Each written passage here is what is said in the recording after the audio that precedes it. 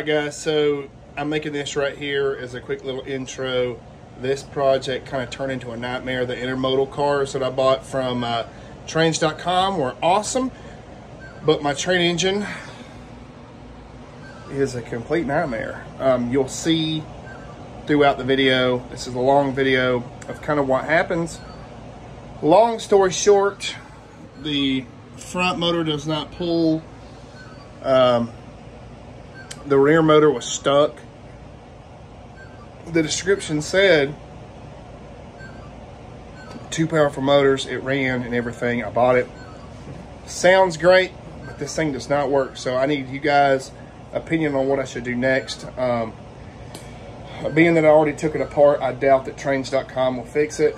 Who knows? If they don't, that's fine. I'll have to just find somebody to pay them. But all right guys, watch the video, check it out. All right guys, this is me patiently waiting on my FedEx delivery from trains.com. I'm very lucky and live close and normally get it next day. It is a Saturday, scheduled to be here at 2 o'clock. Fingers crossed, we'll be doing a unboxing momentarily. Or this is just a little bit of, I don't know, grabbing a little bit of content while waiting. So we have a Conrail SD60 Mac. Yeah, SD60 Mac Conrail. And some spine cars. So we're waiting on them to get here. We'll see y'all when they get here. All right, guys. So here we go with the unboxing of the new locomotive and the new train cars. Guys, I'm super stoked. Next day delivery with trains.com. I'm just so happy. So I'm not sure what's in this one. We're gonna go ahead and open it up first. I'm recording in my building today. Normally I have my son with me on Saturdays. So the goal for this channel, hopefully we can keep everything rolling like we've been. And maybe we can do like an unboxing every Saturday. And that just depends on what we can find that we can do an unboxing. I just got lucky this week and had a little bit of extra money. So we were able to buy a couple of things and put it back toward our project. Trains.com, and it looks like we have the intermodal set. Damn! Sorry for the language. That is huge. This makes me want to buy the other set. Look at this. Look at this, guys. Hold on. Look at this. And for the record, I am having a cold beer. I've been up since 1 a.m. I went to work for about 5 hours this morning. And you know what? There's nothing better than cold beer and trains. So we're going to get this one opened up first. This is going to be a dual unboxing video. I thought about just doing like a separate video for each one. But you know what? We're going to go ahead and do them both. So let me get the camera set back up at a good angle. We'll get this thing opened. We'll see what it looks like. And then we'll do the other unboxing. Like I said, I got this from trains.com. I'm not sure. I believe this was manufactured in the 90s. So yeah, built one of 94. For the age of this thing, guys. I mean, it looks like it's been box kept. Oh man, the almighty spine car. With the Canadian National stackers, Canadian National logos. Let's gently take this out and give it a look over. I believe I got this on trains.com for about, oh, where's that paper? I want to say it was like $65. I've actually had it in my cart quite a few times because I almost bought it a couple weeks ago, then I backed out. I didn't get it. I was thinking about getting it, and I didn't get it. And I bought another train engine instead. So there's another bogey there. This right here is to create another spine car. So eventually, guys, we're going to do that. We're going to do that. We just got to, you know, keep our views up and everything like it is. And hopefully whenever some revenue starts coming in on this channel, we're going to keep up the progress of this this layout. So put that up there. Well, I know where it is. So let's take our little stackers out. You know, personally, I know a lot of people are, you know, like they're fans of certain things. So like RBP trains, he's a big Katie fan.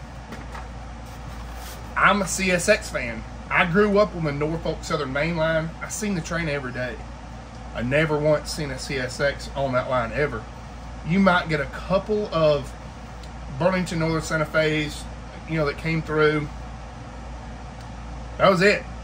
Now, in the early 2000s, I'm guessing whenever the merger was, or closer to whenever the merger was, of the Conrail, CSX merger and all that stuff, we used to see, there would be like 2 Conrail helpers and then like a Norfolk Southern lead.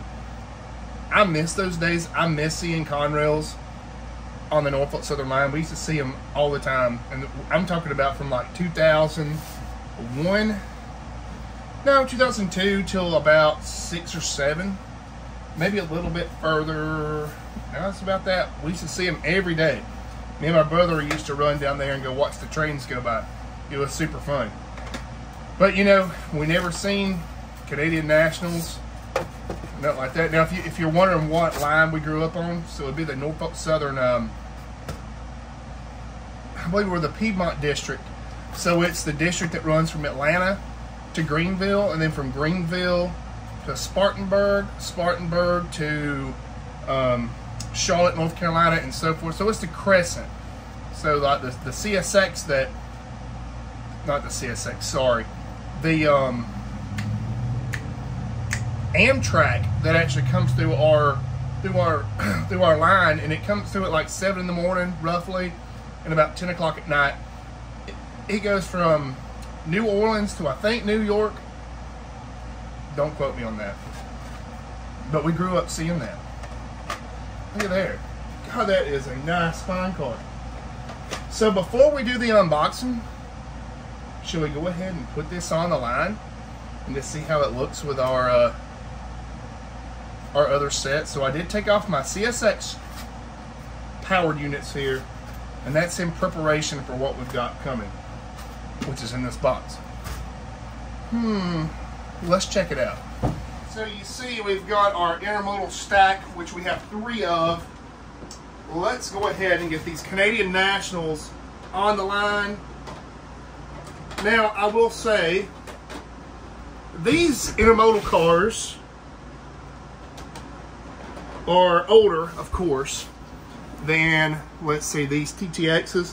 So, I don't know what the build date is of these. Build date, 2020. So, these have die-cast trucks, die-cast couplers, which these are plastic. So, all of this stuff here is plastic, but you know what? It looked like it hitched good.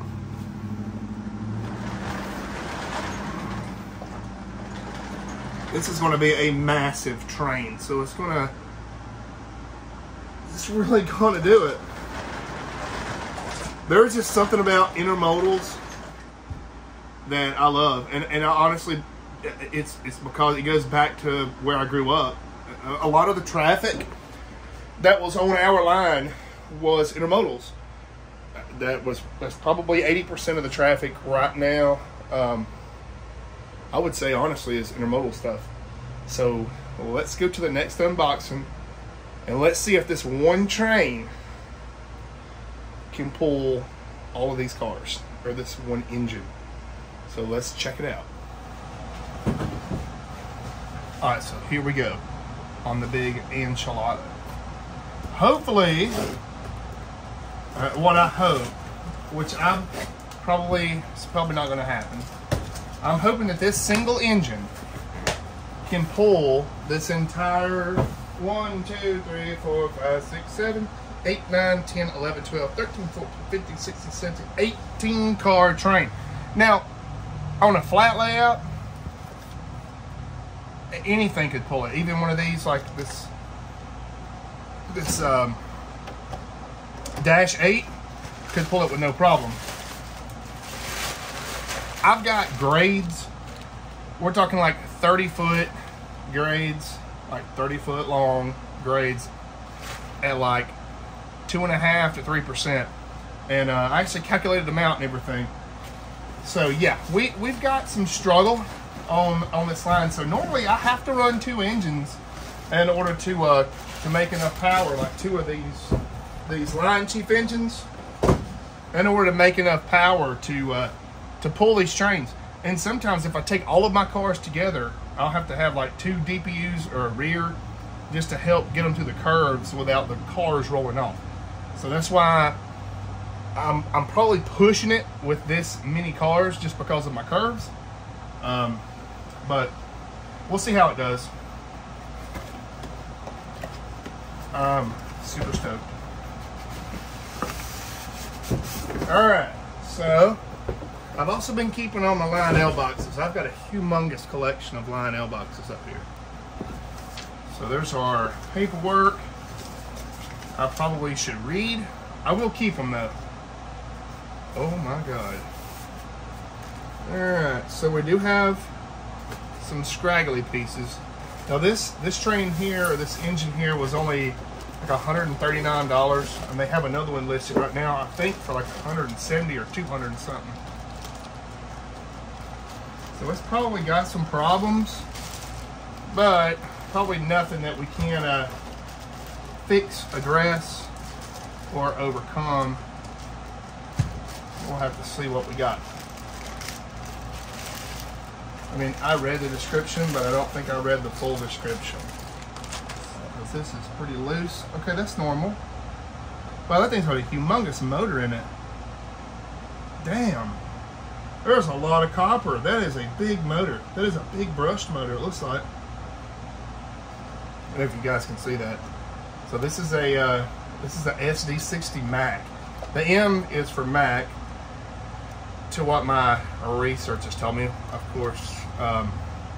Pretty sure that's what it is. So it said that it required a 9-volt battery, according to reading the instructions. So, well, you got to find out where the battery goes. First off, I don't know why it said that. I got to figure out what this is. Probably need to read the instructions, because it did say requires a 9-volt. Hold on. Right here. This is where I seen it. Uses 9-volt battery, not included. So we gotta find out where that 9-volt, and that's why we have instructions. So this has got the Magnetrack traction. Damn. This is beefy. Interesting. So that one free spins, this one don't. I wonder why that is. I don't know. Like on a line chief, they don't do that.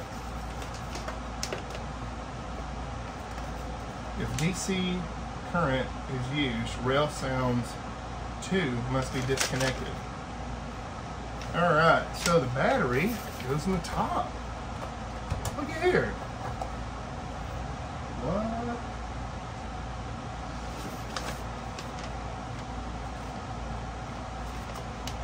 Volume control right here. Ah, that's pretty cool.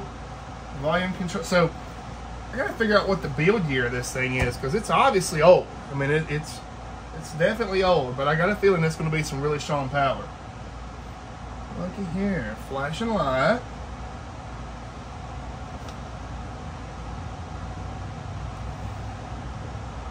They definitely have this hidden. I don't want to break nothing. So what I'm going to probably do, carefully slide the battery tray off. Look at there. Let me go find my batteries and we'll put it in here right quick, because I don't know what that does. Alright, so now we got this. Got a brand new battery.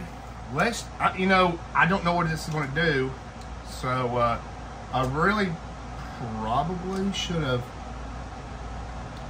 armature, bearing lubrication. So there's a lot of stuff that goes into these.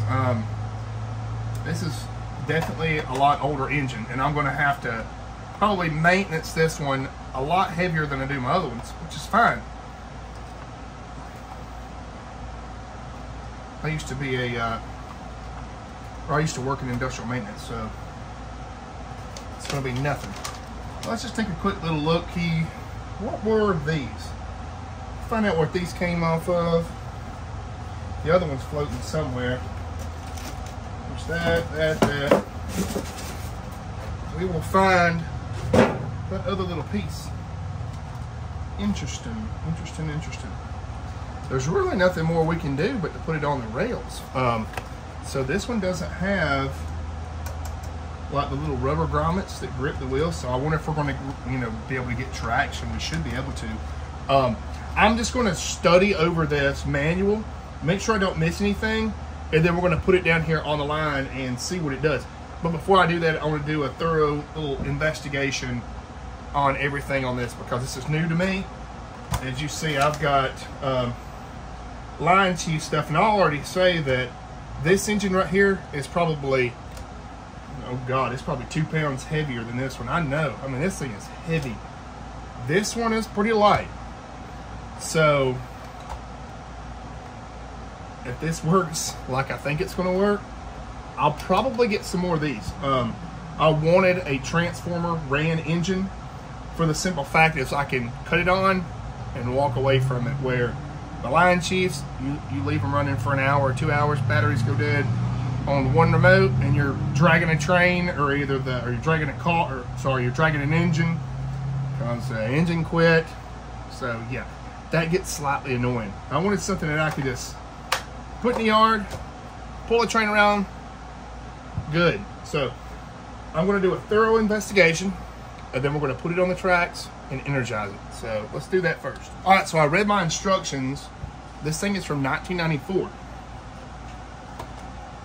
I believe I've got everything cut on correctly. So for the engine sounds, on and on should be.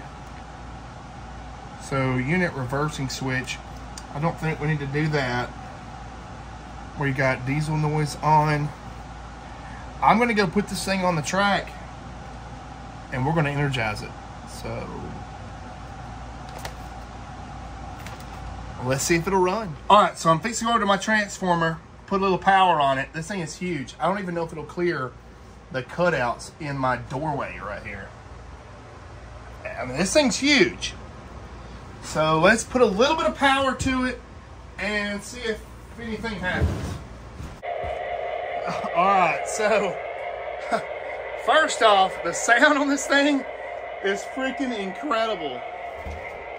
I think what I'm gonna do is detach this and let's just test it going back and forth and figure out what we gotta do with our controller here, or my transformer. So my transformer is this right here, and I have a backup. So let's see what it does.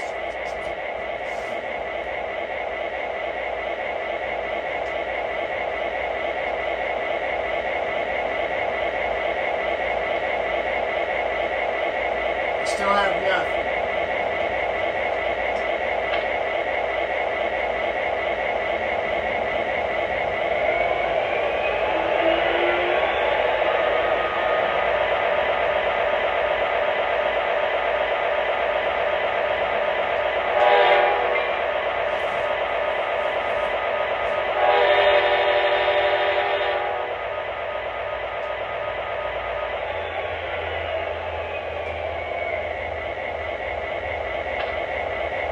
I don't know how to get it to move.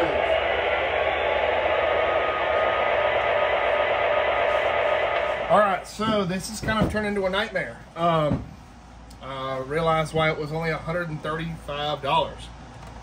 The rear motor was completely locked down. I got it tore apart, and I've got it broke free. So now it spins like it should and runs. Now the bad part is, now I don't know if the front, yeah. So the front is not pulling at all. So we gotta do some diagnosis here. I'm gonna have to get in here and see if something has broke or come apart. like a drive line type thing and fix this. Definitely something I can do. I just gotta find out why I don't want to scar. So as this motor rotates, it should be turning our drive motors or our drive wheels, and it's not. So right now it's just running off back wheels. It's not a good thing. I'm gonna have to figure out what the hell's going on. That kind of makes me mad. Luckily I had my penetrating oil and I was able to break loose the rear engine for the rear motor, so it's spinning freely. This one is just not connected for some reason, so always something, guys. It's always something. I'm gonna try to figure out what this is, because I want to get it. I just had it moving on the line, but like I said, it's only pulling by the back set of trucks. I want all of them to run. So that means I'm gonna have to tear into this thing and fix it. It's gotta be something simple, but it's gotta get into it, and it's all good. So I'm gonna do that right quick. Look at there. This is done turn into a maintenance video or an overhaul video. Damn it. This is not how I was wanting to spend my day. So this kind of turned into a nightmare situation. I'm probably going to have to wind up sending this off, unfortunately. So whatever connects these drive wheels to this motor is no longer connected. And I tried to get to it and I couldn't. So we're going to just run it for right now with rear motors. Rear motor. I really wish I knew where my actual screwdriver set is. I think I took them in the damn house. I'm gonna get this back together. We're gonna run it on the line right quick. I'm kind of getting frustrated with this thing right now, so we're gonna have to send this thing off to either Lionel or like a rebuilder of a Lionel engines. I want this thing to run. I do. I want to be able to run this thing. I did find out the date of this engine. It's from 94. 94. So it's pretty old. We should be able to still get it rebuilt and running. The sounds and everything of this thing's pretty awesome. I'm not gonna lie to you on that. Everything else though is pretty junk. So I reread the description and it said that this thing ran. So I don't know what happened. Why it doesn't work now. It's kind of a bummer. I was really looking forward to really putting this thing through its paces this weekend. And we might still with just the rear motor. If it burns up, it'll make good content. We'll just have to have it rebuilt. Always something, always something. So the front motor is not pulling the axles. I'm missing something. Yep, I am. So this actually turned into a nightmare. This engine's a dud. Unfortunately, the front motors are not pulling, and it has no power. I'm going to go turn up the amps just a little bit. Oh, so if anybody on here knows anything about sending something off and getting it rebuilt, this is definitely something I want to get fixed. Right now we're only pulling with the rear motors. The front ones aren't connected. You can see it's struggling pretty bad. I want to go turn it wide open and just give it all the beans. I'm gonna make sure all my switches are thrown. Oh, what a disaster. Let's go ahead and give it wide open throttle. So, wide open, of course, it's running. but it's only going to pull. See, it's having a hard time. I'm having to like assist it. The front up there is throwing crazy sparks. I'm about to just go ahead and take it off the line. This is not. All right, guys, I'm not sure what's going on, but this damn thing is smoking. Oh man, this is not good.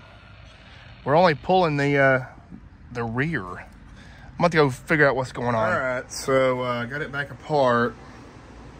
I'm not sure what in the world is going on. So if anybody that watches this video can help me, I will be grateful. So this one's spinning. This one's not. This thing needs a good rebuild. I'm not going to put it back on the line.